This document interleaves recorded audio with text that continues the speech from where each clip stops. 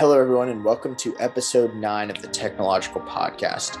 In episode 9, we bring on guest Chandra, who's currently in the business planning and strategy division over at Facebook, where he leads business planning and strategy for Facebook's small and medium business sales teams. In this episode, we really wanted to focus on the outbound go-to-market side of things, where Chandra is currently at, where he sits in the intersection of sales, product marketing, and product management.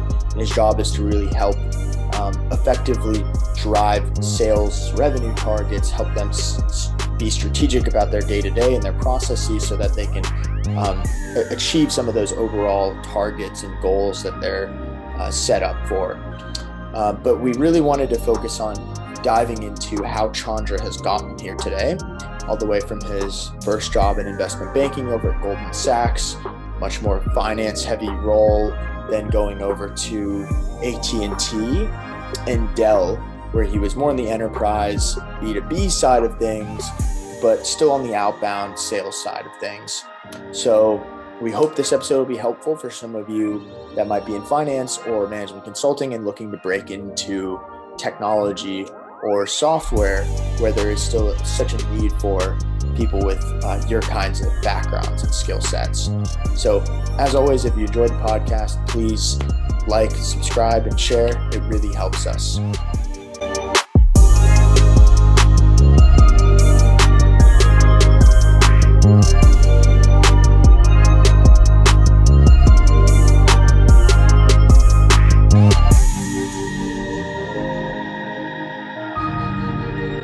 Hello and welcome everyone to episode 9 of the Technological Podcast. Here today we have special guest Chandra, who is joining us from the BizOps world and strategy side of things from Facebook. And so to kick us off here, Chandra, why don't you just walk us through or just give us an introduction into yourself?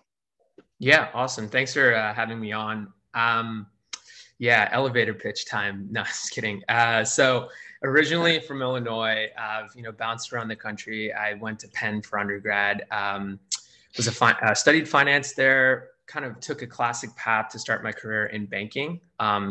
Great place, built a good analytical foundation.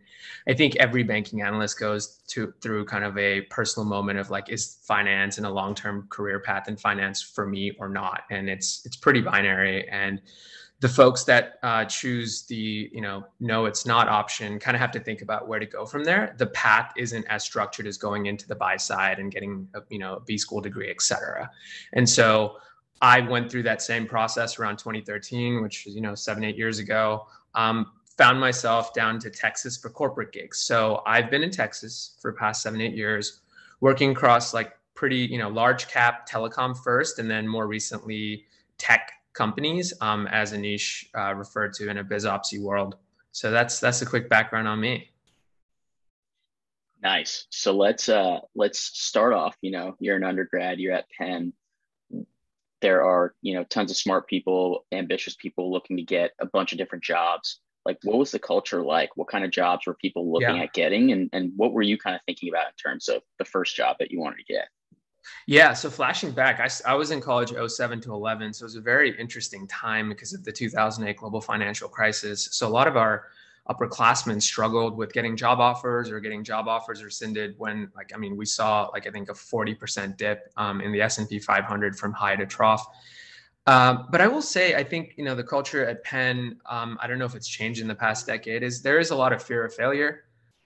You have a lot of former valedictorians, salutatorians coming in. They're used to being top of their class. They're used to having very easily measured, KPIs for success.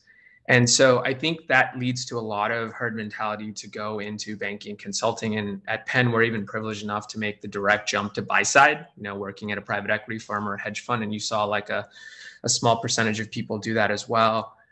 We did have some specific specialized programs, which were like dual degrees in, engineering and business, like called technology management or technology and management. And there was like a very small percentage of folks that went down a path of like startup or like something that felt like off the beaten path. But a lot of folks just kind of like followed their way into banking or consulting. And I think a part of it is this kind of, I don't know what the right word is. It's just like this optionality obsession. It's this weird, like you just want optionality always. It's like this weird, like how many call options can I collect because I'm only 18, I'm only 20, I'm only 22. And, I saw an interesting article from a Harvard Business School professor maybe a year or so ago, where he's like, we're obsessed with collecting optionality cards, but we're not really thinking about what we want to do. So I'll kind of pause there. And that was, to be honest, I'm being candid, the governing principle to go into banking consulting, because it's low risk. You're going to be well trained, and then you'll have exit opportunities. Yeah, that's great. And I think that kind of echoes some of the experiences we had over at Georgia Tech. I know, my peers who were in engineering degrees were very, very focused on getting into, consulting. I was in the computer science program, so lots of focus on, how do I go work at Microsoft or Google or Facebook as a software engineer. But a lot of focus on optionality. But great. And while you were going through your degree over at Penn, were there specific things that interested you kind of outside of coursework? Yeah. Like that led you into the career that you were taking, or was it more of a culture thing that kind of drove you that way? Yeah, no, I think perhaps opened a little cynically strong. I love corporate finance, right? So I think like math was my favorite subject, or up there with history in high school. And it naturally segued into applying very mathematic concepts of intersecting accounting, three statement principles and analysis into how to value companies, how to value stocks. And so like all the theory that underlies that, and there is a lot of it, really interested me. And so I constantly found myself, I used to TA for the finance department. I had the cool privilege of TAing an executive MBA class for an introductory corporate finance course, which gave me exposure to folks that were 10, 15 years into their careers. And I think like through all of those experiences, at least when I was like 20, 21 years old, junior, senior in college, the world of corporate finance really interested me. It connected with my kind of past leanings into mathematics into sort of a real world business application. So to me, that really drove me initially into finance. Awesome. So let's fast forward a little bit. You are at Goldman. Not only like there's a lot of culture and interest of people in your class and around your age trying to get into banking, and so you got into banking. You had a great interest in it. Like, what was your day-to-day like, and kind of talk about it in the lens of like how that day-to-day almost sets you up for the tech roles that you're in now, or the business roles that you're in at these tech companies. Would love to know that. Absolutely. Look, banking was an amazing training grounds, just amazing, right? Everyone knows it's a busy and stressful job, but like the skills that you are forced to pick up, in a rapid fashion, whether it be analytical skills within Excel. So taking really messy raw input of, maybe files from companies, like external research reports, and translating that into digestible and cogent spreadsheets that lend themselves to presentations that are going to CEOs and CFOs and heads of corporate development. And this being, 3 to 6 months into the job, like just absolutely terrific training grounds. And then I think you also, just by virtue of how lean deal teams are, it's a managing director, a VP, associate, and analyst. It's a 4 or 5 person. You might bring in someone from the financing side, but you're talking about maybe 5-10 people from your company, like advising multi-billion-dollar companies on selling themselves, buying other companies, raising equity, raising debt. And so just being there, it's almost funny, like even beyond the tangible skills, just the exposure to the conversations that happen in pretty senior executive forums, like it teaches you how, a successful career in business requires you to be so interdisciplinary. It requires you to work smart, not work hard. Like the whole end point of any business, like kind of exercise, is impact and outcomes, not like my Excel spreadsheet looks really well formatted or my presentation has the perfect color coding. Like those are the accentuating points that show your attention to detail. They're more signaling to the quality of your work.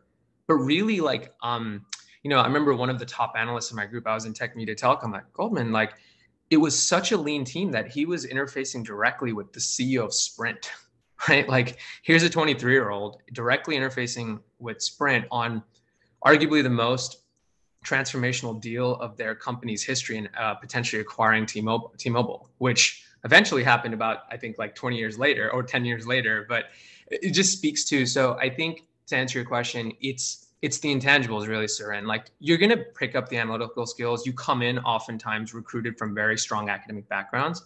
But I think it's like going that step beyond and realizing like this is not a 9 to 5 job. This is not like finish XYZ like tangible tasks and then like submit it and go home.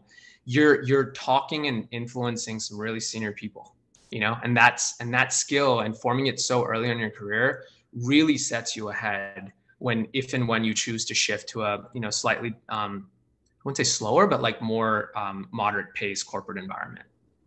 Yeah, I totally agree. I think that kind of experience is, and I've heard from so many mentors and other people that getting that executive experience, learning how to talk to them, learning how to present what matters, really like can set you apart and help you learn a ton.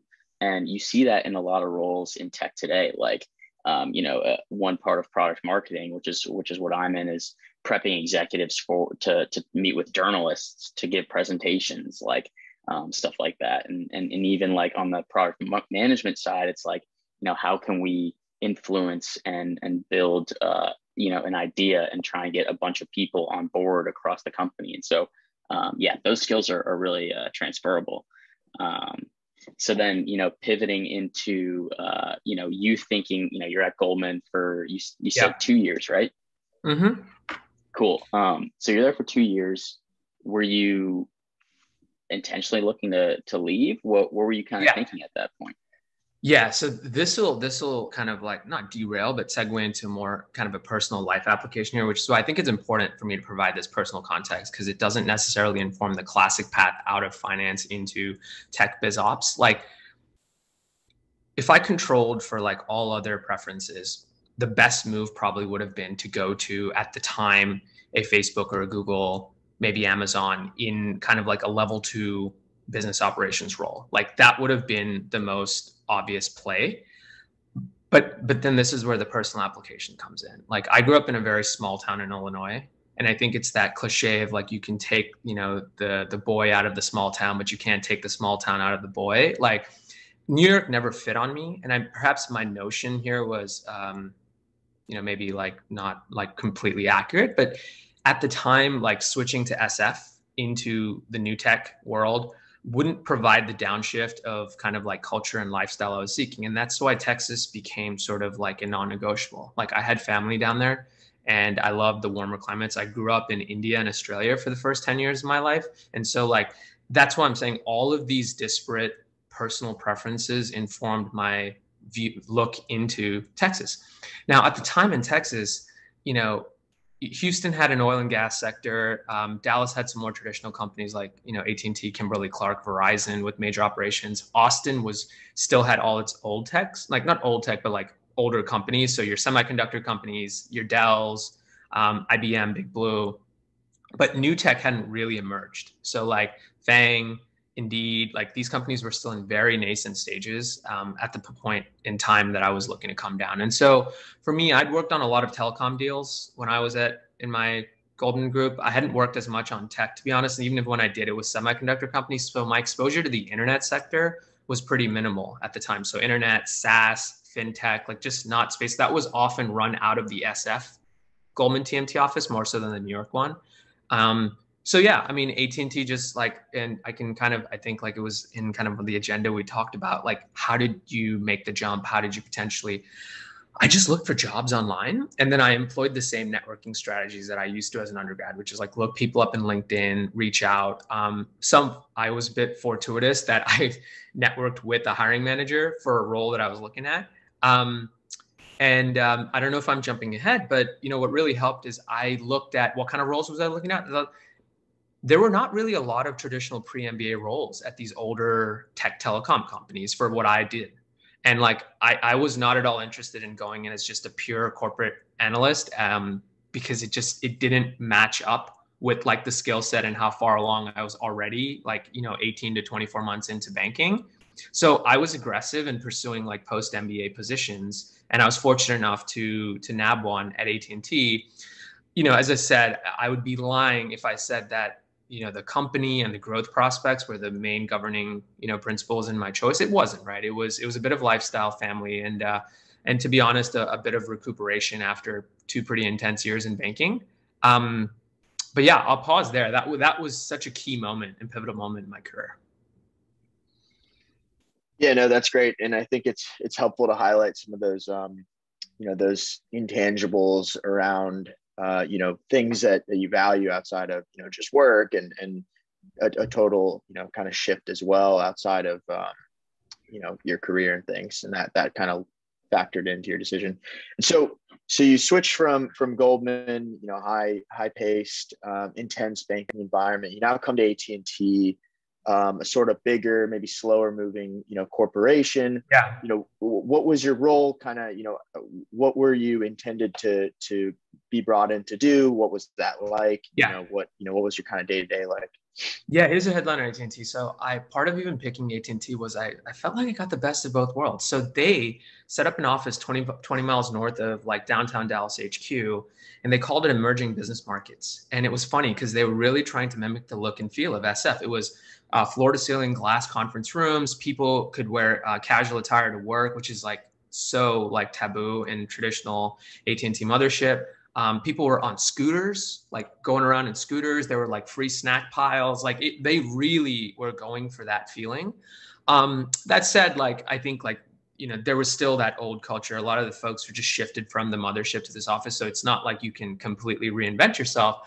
I was brought in to help set up an indirect sales channel targeting small and medium businesses to sell the stack of AT&T solutions. So like telecom solutions, mobile solutions. So just anything an enterprise needs from a telecom and mobile services perspective to run their business. And the value prop of this go-to-market was like, it didn't make sense to have like a full-time employee AT&T salesperson to manage some of these accounts. We would lack the breadth of coverage. Therefore, this indirect sales channel where we partnered with what we called solution providers, which in more standardized industry terms would be VARs, value-added resellers. They would take our sort of white box AT&T solution component and pair their services or their ongoing management or whatever it might be on top. So it was kind of like a win-win of we gave them a transfer pricing. And so we made perhaps a lower margin than selling to the end user and enterprise ourselves.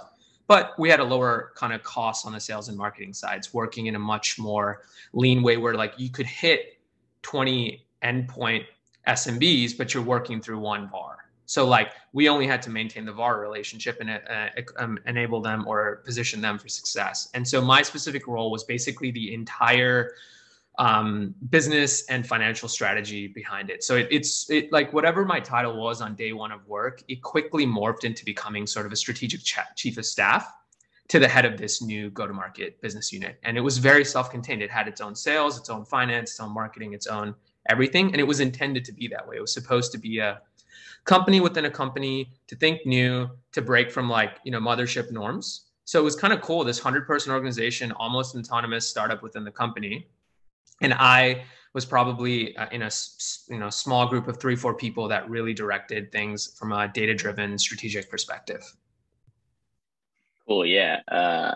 Pretty good timing because we just finished up recording a podcast with the chief of staff at a different company. So I'm sure our listeners will get to see, what that chief of staff is doing and then draw some parallels to what you're doing at AT&T. So you're at AT&T for how long again? Couple years. So did you get the itch? Were you ready to go somewhere else? What were you thinking there?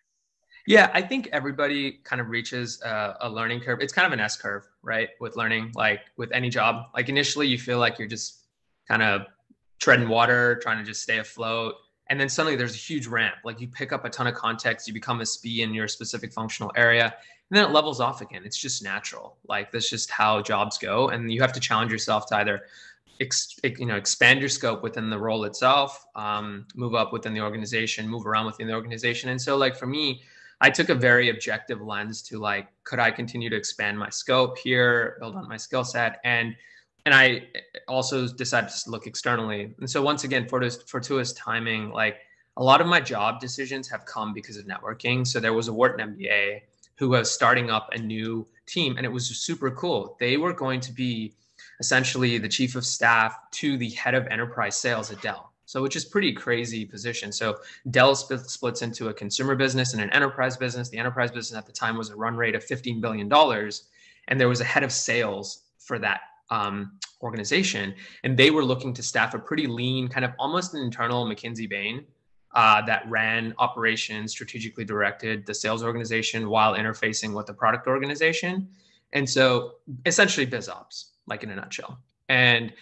And yeah, it worked out because I almost became the chief of staff to the chief of staff, which at that point I was like 25 years old. I had 4 years of experience, 2 in banking, 2 at AT&T. I had broadened my scope at AT&T from like, oh, this is just like another post MBA kind of analytical resource to someone who's looked to in higher stakes environments. One key example being AT&T had just closed the acquisition of DirecTV around 2014 when I was still there.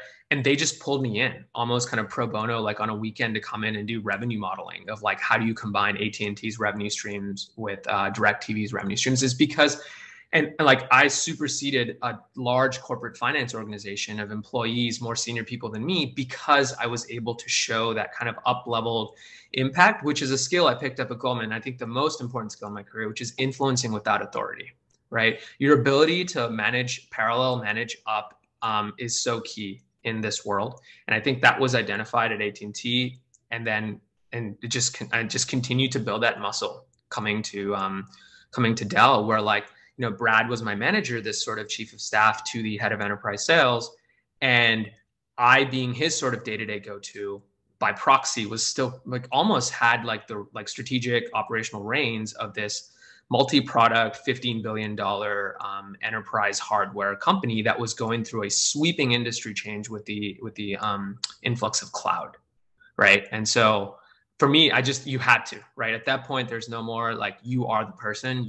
It's one of those things where I don't even get to ask like, what's the deadline for this project? It's like, I am the engagement manager. And my manager essentially functioned as sort of like an exec sponsor of a consulting engagement. And we were internal consultants to a sales organization.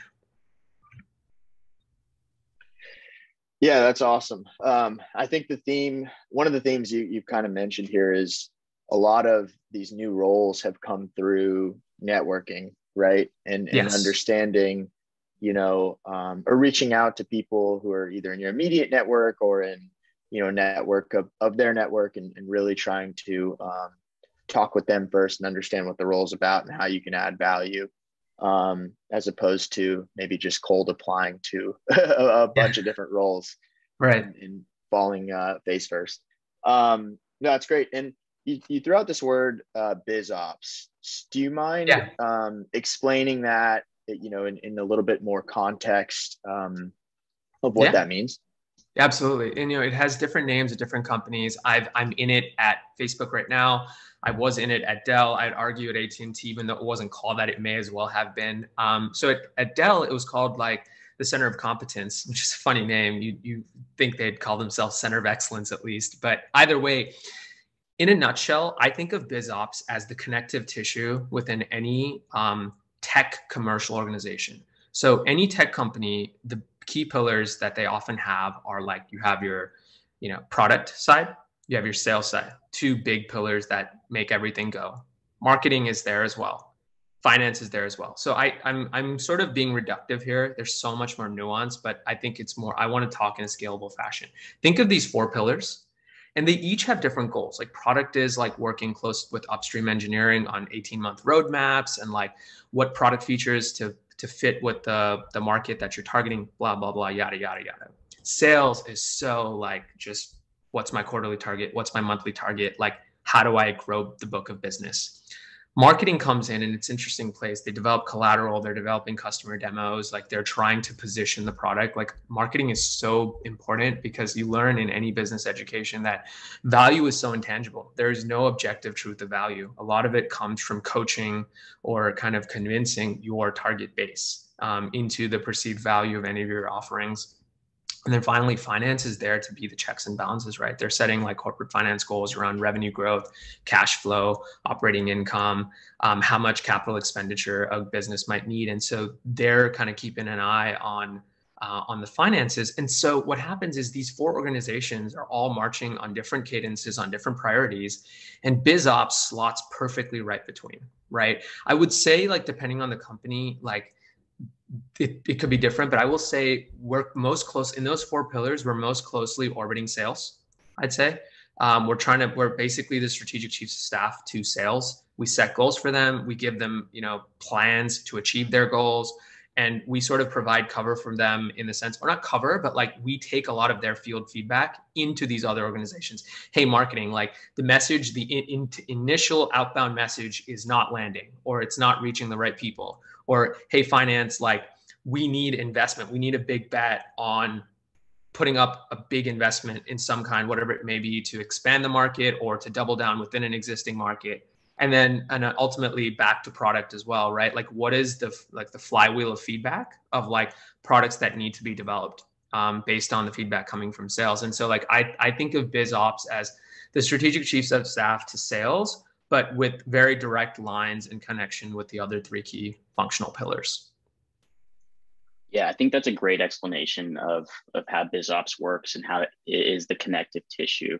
And for any of our listeners who are, who want to start off in consulting or banking, or just want to go like the very business side of tech, like BizOps is probably like the best area that you should go. If you want to be more technical, there's product.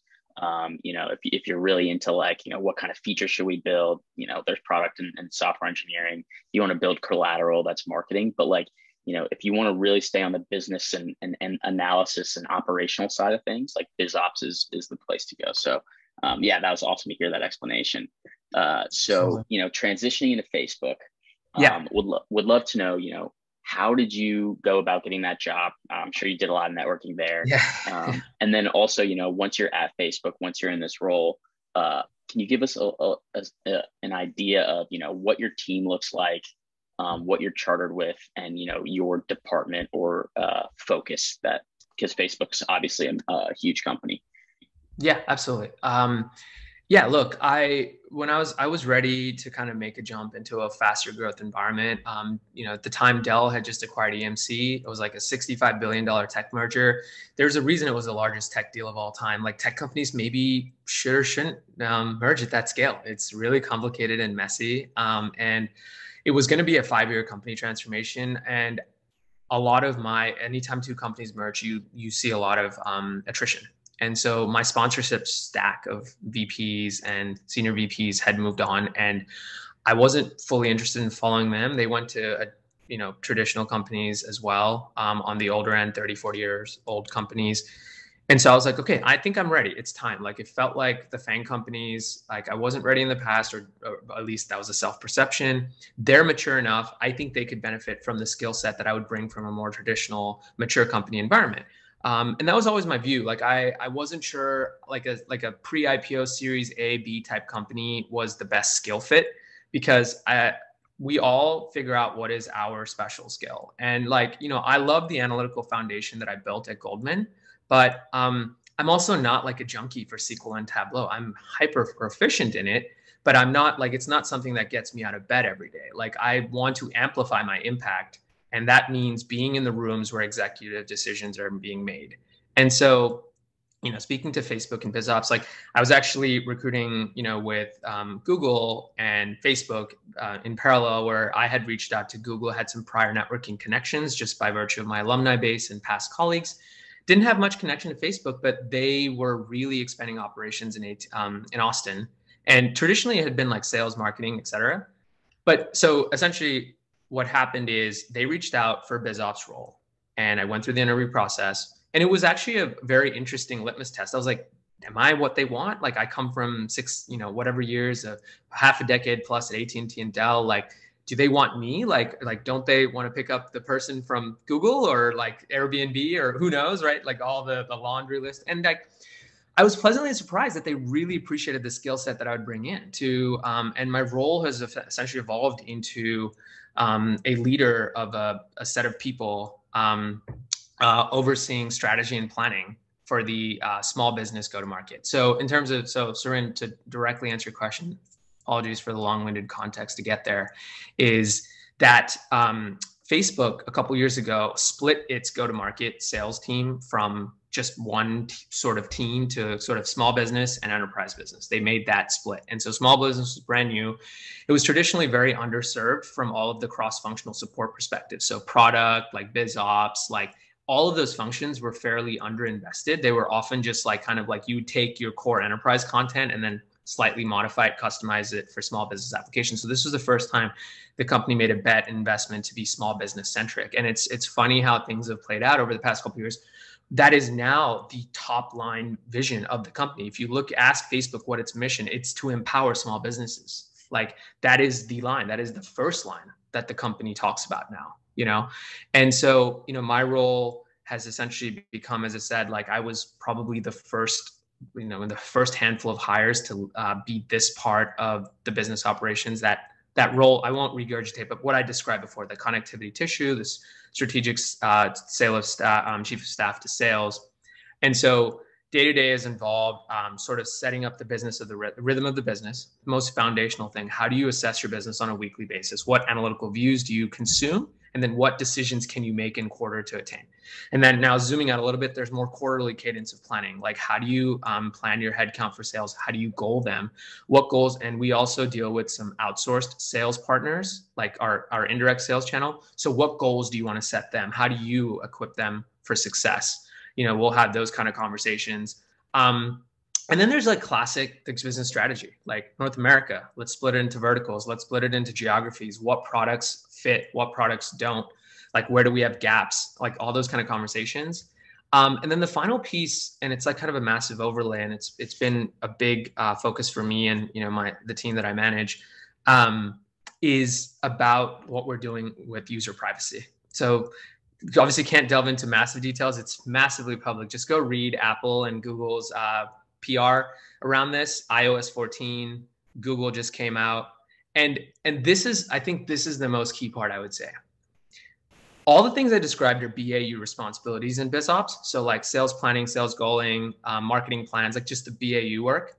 But really how you stand out in BizOps, especially at a company like Fang, here's some context. There's a lot of single points of failure at companies like Fang. We don't overstaff, right? And there is some hierarchy, but it really doesn't matter. It's every person has a very clear remit of impact that they could drive. So I sort of just put my hand up to be like, I'd love to be the voice of small businesses dealing with this fast transforming user privacy environment. And so I stepped up, I led my team through kind of working with a span of 40, 50 different people across many different functions to create a coherent plan to address this. And it's going to be an ongoing thing. It's almost, this new environment is almost as monumental as the shift from desktop to mobile, from Facebook feed to Instagram. Like this is that big for the company. This is user privacy 2.0. This is brand new. And so I think a big part of my success has been, you have to be comfortable in the ambiguity. You have to be someone who is an engagement manager who's able to, as I said, influence with or without authority. I can command sort of my team of analysts and, you know, program managers, but I can't necessarily just unilaterally drive the other 30, 40 people in product marketing, in business marketing, in product, like general product, like, or sales. The list goes on of the cross functions. And so you need to build trust. You need to show that you can connect disparate dots. And when you do that, a certain confidence is seen. Like there are certain confidence is expressed within you, and you're given the reins to run with things. And so I would say BizOps is 50% sort of like keeping the lights on, making sure the rhythm of the business is good. But 50% is like identifying the biggest, highest revenue impact projects for your commercial organization, and then being the champion, interdisciplinary, cross-functional engagement manager. You're kind of stealing from consulting parlance. Yeah, that's great. I think you've kind of touched upon one key point that a lot of our guests have touched on, that you know, especially the ones that are kind of transitioning from undergrad or from business school into one of these sort of more I mean, leadership roles, but not even just leadership roles, but very truly cross-functional roles, where even if you have this like stellar idea or this area in which, you think you can make this big impact in the company, that's great, but good work isn't done, by yourself. Right. And so there is this huge skill to be able to like effectively influence not just, people on your team, but other, units within the organization to kind of work towards this common goal. Right. And I think that's how you can truly make impact in some of these, sort of, outbound facing roles, or even in product. Right. And, I go through it all the time. Yeah. But that's great. And do you mind expanding a little bit more on like one of the projects you're working on, or how that kind of fits into Facebook's, sort of gargantuan set of products now? Of course. Absolutely. Yeah, I'll keep it high level, but I think I can speak to more of the modus operandi of how do you do this? Like, how does it look in a company like Facebook? What skills are needed? How do you approach it? So the way it goes is the rhythm of the business surfaces some key problems. So like we're meeting the head of like small business sales, and we'll be like, hey, we have this big rock of like iOS 14 changes coming that are going to impact our ability to run our business. So like our ability to understand at the core how best to serve our users, like relevant advertising, and how best to serve our customers, i.e. advertisers, with the like being able to provide them with the most relevant set of traffic, right? And so I think initially it was such a new thing that we spent almost a quarter, I would say, going through discovery. And so a cross-functional team, like it first starts in a very research-oriented setting. So like a team like we have a team called Marketing Science, which is focused on the science of advertisers and their needs. And we have a data science team, which can kind of get into the nitty-gritty of like underlying factors driving revenue or impairing revenue. So that's where it starts, like very upstream. You have this like kind of hodgepodge of like data and like research topics and points. But the problem is you need to bring it together. How does it all come together? And so what my role in that space has been was first, and I'll just take you through the project management. First was setting up pillars, right? So we set up a pillars where pillar one was insights and understanding. So this was your data science and analytical side of business operations, just running revenue analytics. Like, where's the revenue? Where are the pieces of the revenue that are at risk? What's secure? What needs to migrate to a new product or a new whatever solution, right? Then you have like we had a second pillar, which was what we called essentially solution science. So what do we need to develop as new age solutions? So like we'll do some like blocking and tackling in the near term to make sure revenue is good or like good enough. But like what can we do in the long term to migrate advertisers to the ideal solutions to deal with this massive external change, right? It's pillar two. Pillar three was sales enablement. I'll just leave it at that. Sales is just taking all of this stuff and packaging it up in a way that's easily digestible for our advertisers, right? So high level, you can almost just break that into kind of like BizOps analytics. You have a science teams at like some sort of, it could be advertiser science, it could be advertising science, that sort of a pillar. So research pillar. And then you have your sales pillar. So just like really like kind of structure yourself in a way where like you draft a task force of people, which is kind of borrowed time. No one was hired into Facebook necessarily. If you think about how quickly these problems come, we're never hired against like in a fashion where we know what problem we're going to solve. The problems come and you have the Black Ops team. So, but the thing is, how do you direct this team? And so this organization, right? So you set up these pillars, and then parallel to that, you have to also think about the horizontal overlays. So like this is the core pillars of this, task force, but there's going to be teams outside of your small business scope that go span the whole company. So like, how do we think about the broader Facebook level, not the small business go to market, but the broader Facebook level, product views, product strategies, corporate finances views on the goals that we need. Like you kind of need to be, cognizant of like the broader company perspective. So there's horizontal connection points. And then, as I mentioned, just to double back on the point to make, I was fortunate enough to sit in this central position, coordinating all these different moving parts, people on borrowed time, solving a weird problem that we don't like is new and is not clearly structured with clear measures of success. So that's the pillar. That's the initial project setup. RACI frameworks are so important. Who's responsible? Who's accountable?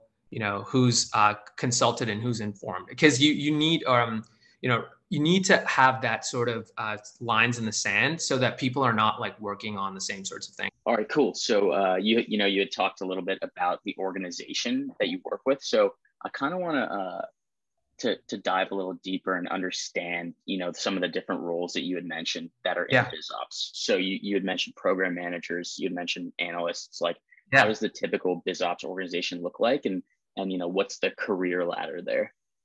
It's great questions. Yeah. So the way it's set up is like the overarching structure of BizOps, and I'm kind of biased to the companies that I've worked at, but I think it's decently representative. You're really thinking about how you person mark sales. So like a lot of your structure is informed by the sales structure. So like, for example, at Facebook, there is a global business group, which manages enterprise and very large medium business clients. So we're talking about clients that are spending like, in the millions, regularly on the online advertising platform. And then you'll have a global business group, BizOps team. So you can see the almost perfect. And then there's a small business group, which touches on the lower end of medium businesses and small businesses. And we have a small business group, BizOps team. So like just high level, it starts with really like mapping to sales. Once you get into the organization itself, this is where it gets interesting because like, each company has its twist. At Facebook, what you'll see is it's, the core role is sort of, did we lose Sarin for a second there? Or are we still good? No, he just went off camera. Keep okay. All good. So just, circling back to the Facebook structure of BPNO, it's called Business Planning and Operations here, just a synonym for BizOps. You'll find that, the functional role doesn't change as you move levels. So like ultimately you're driving towards the same sort of mission of being a strategic advisor to the sales organization by also being, and then in parallel being connective tissue to all of those other functions that I've mentioned, before, product, marketing, finance, etc. And so to answer your question, the types of roles, yes, you do come in at an analyst sort of level. And your core role at that point is you're very, very focused on deep data. So this is where the skill sets that are required there is like, are you super comfortable with ambiguous data sets and often hard to extract data sets? Like these companies like Facebook, Airbnb, and I can keep going on that list of hypergrowth companies. They grew so fast chasing kind of the next pot of revenue that like sometimes the data infrastructure is playing catch up. Sometimes we're still like maturing in our own, data reporting capabilities. And so that's why it's so important for an analyst to be comfortable, like putting stuff out there. You're never going to have perfectly ticked and tied. This isn't banking. That's the first like kind of mindset you have to shift. Like it's best efforts. And it's like, as long as you have some methodology consistency, there is noise. Maybe there's a plus or minus 5% error band, but that's okay because you're looking at directional trends. So you really, when you work back from the end goal of like strategically advising sales, you stop like obsessing over like, rounding to the perfect decimal place. And so at those levels, the analyst levels, you take direction on, leading analytical projects, like either setting up new reporting or continuing to do existing reporting, ultimately driving business insights.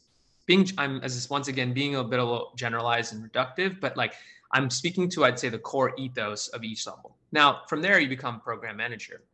This level is interesting because you're kind of like almost auditioning to show your capability to influence, without authority. You're still an individual contributor, but you might have an analyst who's like soft line reporting to you and you can leverage them for data needs. But now you're in that position where I'll take a different approach here and be really slice of life.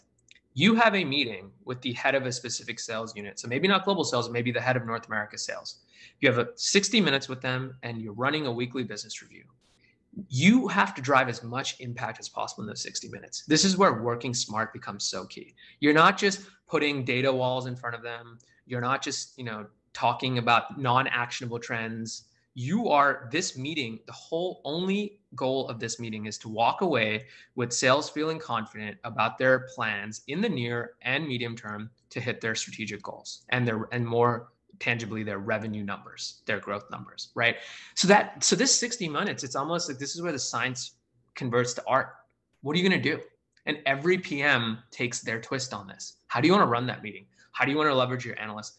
Who might you bring in as guest stars from some of these other pillars like product or finance or marketing, right? Like, how are you going to put a intangible product experience, the 60-minute weekly experience? It's almost religious the way I'm talking about it, like such that sales walks away feeling, I know my business. I understand my business. I understand my customer, right? In the most generic sense, it's that classic role of getting smart about your business. It's a bit of a catchphrase in BizOps. Now, from there, and kind of level where I'm operating now is you will sort of cherry pick these extremely high impact pieces. So I've talked about user privacy. It's all over the news. And so this is where you kind of sometimes wear two hats. You do have to roll up your sleeves. There are times, right? Like, because it's so high stakes, you might need to put the final touches on a presentation document. You might need to double click into a data view, like sparingly. But really, you're kind of making sure the BAU, like that weekly classic business review, the PM and the analysts that are managing it are like on track. Like, you're providing feedback. You're sort of there as their kind of executive voiceover cover. You hope like senior PMs like figure it out for themselves. Like, they're confident pushing back on sales or like, holding their ground. But because of your experience, like, I'm just like, 10 years into my career, like, been in this kind of managerial capacity for a couple of years, like you build a kind of tone and cadence around the ability to manage tricky conversations. Like, sales can be ruthless, right? Like, they can be ruthless. Like, you can put so much blood, sweat, and tears into some of the work at the analyst and PM levels, and like it could just be completely ignored. And what happens is when you come up through banking, you form a healthy detachment to your work product. Like, the number of times I have pulled all-nighters or worked through a weekend only for the deck to be completely 65-page deck to be completely glossed over in a meeting with a client. It's happened so many times that after a while, like you almost like focus on, let me control what I can control. So like, and you have to have that same mindset here where like the ultimate goal is impact for like the business. It's not content, right? Or it's not how polished you sound in your presentation. And so I think like this level, once you step up into more of a formal or informal managerial capacity, you need to be kind of coaching with empathy. You need to be like showing, like signaling these types of behaviors. So there's almost this like unofficial remit of like and it kind of answers your final question, which is like, what does that career progression look like? Your success is it's almost weird. You almost want your down-leveled resources to kind of be able to manage your core remit. Like, you've coached them or you've like trained them up to a point where they're like in a position to be autonomous of you. It's weird. It's counterintuitive, but it really, I think in these newer companies, it's not the iron-fisted draconian, like time management, management style. Instead, it's more about like, what can I do to empower and drive the growth of the folks underneath me? And then I think that just continues to ripple. So like, that's the base view. You rise in the organization in a way such that you've proven that you empower the folks below and build their career and give them a pathway and give them headroom. And then secondarily, the scope of the problems that you do spend your day-to-day on, like what you're thinking about and stuff, just become higher and higher stakes. You're just a lot more focused on, I'd say, steering committee work, which is like, hey, we have 13 weeks ahead of us. Like, what are the big rock things that like the business needs to focus on? And like, is everyone moving in that direction? And you're kind of like steering that at that level. And you're kind of trusting that like the week-to-week business review numbers and like the go-to-market plans that are BAU are running smoothly. Yeah, that's great. Thanks for walking us through that kind of progression of, what it might look like for someone who's just entering the organization or earlier in their career. And as you kind of move up, how you think about things differently, how you think about spending your time differently, and how you think about, your overall team's objectives. And I think that goes true for, I think, a lot of roles within the organization, right?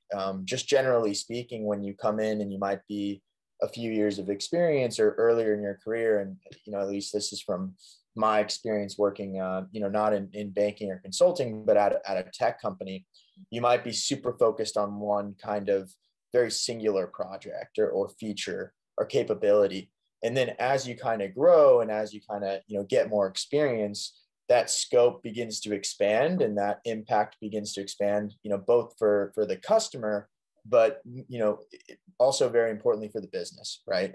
And so you're not thinking about these narrow little blockers, but you're thinking about, well, how can I make this larger impact for the business as a whole, right? And a lot of that, as you're mentioning, is utilizing, the other teams within your organization, either laterally or that are working for you. So that's great. So now you've been in this biz ops function. You seem to have a very, very strong lens of how to do this. Not just at Facebook, but at prior organizations successfully. How do you see yourself kind of growing from here, or what do you think kind of your sort of next transition is, or how do you how do you kind of put that together? Yeah, absolutely. I think it depends on what you want. So I've seen, I'll try to hate saying a number before I start talking and then the ideas don't map, but let's just say 3 rough pathways, right? So like there's one pathway that you love biz ops and you just continue to ascend the ranks and you're ahead of business operations for whatever organization or company you're in. Like, so you're staying within your function and your just scope and just keeps rising and rising with time and tenure. And it's not like time basic. You really have to prove yourself because as with any organization, it kind of narrows out as you get higher. The other thing you can do is like, especially these tech companies, you can jump into an adjacent sort of function. So like I work extremely close with business product marketing. It's probably my favorite cross-functional partner. So this is the partner that's pretty close to product. And so core product at the company, and they're articulating, business product marketing needs for the specific go-to-market that they're serving. So enterprise business or small business, right? So you can kind of look at tangent functions to jump into. And you're just at this point, your game plan at the company is almost like becoming like, let me show and exhibit a capability to work across a bunch of different functions. Maybe even sales. Like sales at Facebook is a place that you can definitely slot into, even coming from like a business operations world. It's a lot more fluid. It's not as classic as the older companies where you need that kind of account management background and ground level experience, right? So like you can definitely think about some roles within core sales, right? Whether they're the customer facing or they're more internal strategies. So in a nutshell, you look at adjacencies like sales, product, marketing even, and move in that direction. The third thing that you do is like, if you just really love what you're doing and you're not like, you want to continue increasing your scope, you kind of look at smaller, less mature companies, right? So like you could like potentially like after some years of proving your mettle at like let's call it like an industry leading company, like we're talking $500 billion, $1 trillion companies, and you've gained a sufficient experience, like you might be like, make a bid for like head of X function operationally at a smaller company, and then one day potentially be COO, right? So I think like the BizOps path is perfectly set up for you to become COO of some organization if that's what you want to do with your life. And I think the other thing, and this isn't directly answering your question, but I think it's an important consideration for people is like, like there's these companies and it's an internal thing. They're trying, like I've heard it at Facebook and I think it happens at Google as well. They're trying to set up career paths for folks that like being individual contributors. There's some people, and that has existed on the tech side for a long time. You can become level 6, 7, 8, 9, and you're a super senior software engineer who's like a kind of architect level person. But that has not traditionally existed on business roles. It's weird. Like it's hard to specialize to that degree. So I think they're trying, it's not going to be an overnight transformation, but they're trying to build a culture where folks who are good at what they do as like a senior program manager could, potentially continue on at that level, maybe moving to different parts of the business, especially with these large cap companies having a lot of different product areas and a lot of different like sales go-to-market differences, like enterprise versus small, or product, like I'm doing online advertising core, but there's also Facebook Reality Labs with all the AR, VR products. So like you can sort of move around and build a career that way as well. And like, I think that's starting to emerge, like, because not everybody wants to become a team leader or people manager, right? And traditionally it's been a very touchy topic. Like, how do you communicate that without sounding like someone who's not ambitious, and someone who's just sort of like punching in, punching out. And I unfortunately think that's still the case. Like at a lot of the older companies, like, like you can sort of feel an up or out culture, or like you feel like you're stagnating. Like they might keep you at a certain level, but you won't feel great because they're not working on keeping the job interesting and expanding scope in other creative ways that don't necessarily mean people management. Right. And I think like these newer tech companies are taking lead on articulating and building that culture and a tangible plan. Awesome. Yeah, 100% agree. And I love that last point that you have. This was a ton of great information, Chandra, about BizOps and working at Goldman, working at Dell, AT&T, and now Facebook. Would just love to end on, is there any advice that you'd give anybody who is looking to break into BizOps or get into BizOps? What is your last parting advice that you have for them?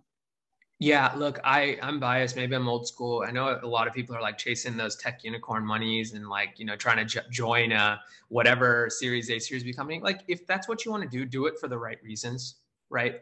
Please, like, make sure you believe in the company, the product, the type.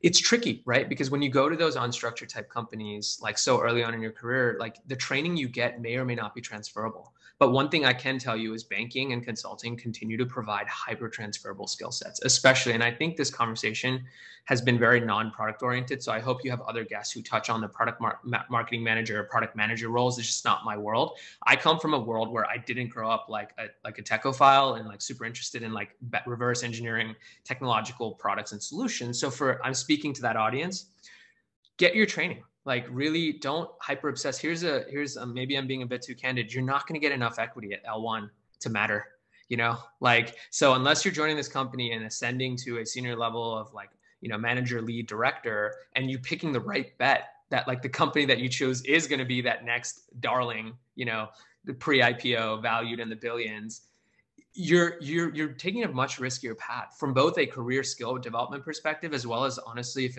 that's what matters to you, a compensation perspective, because it may not pan out. And I have friends at some of these kind of pre-IPO younger companies that are like facing that reality 18 months in. So I would say there's a lot of media stigma around, like finance is dead, consulting, like why bother? Just go chase your tech millions. I think that's a really short-sighted way. Couple things, Y2K happened in our lifetimes. We're not that young. And so, this, like, who knows when there might be a course correction for tech as it is now. I'm not saying it's the fourth industrial revolution isn't a real thing. There might be stutters getting there. So I would just say, for people not to obsess about like the friend that they hear about who's like gotten 10x, 20x on their equity package as like a governing way in which they're guiding their career, but instead focus, as I said, on the key skills you want to develop. And I would say, coming on the BizOps side, it's really, look, it's assumed it's table stakes you're good analytically. Do your SQL, do your Tableau, do your macros, get all that down whatever way you need to, but that's just table stakes. That's not special. Work on influencing without authority. Work on thinking like 1 to 2 levels above you. This was awesome. Thanks again. And I hope you listeners enjoyed. If you have any feedback, feel free to fill out our link in the description below. And, happy to hear about any topics that you're interested in learning, or, we could also include Chandra's contact information in the description as well. If you want to reach out to him, send him an email, message him on LinkedIn. But thanks again, listeners, and hope you all enjoy. Peace. Thanks.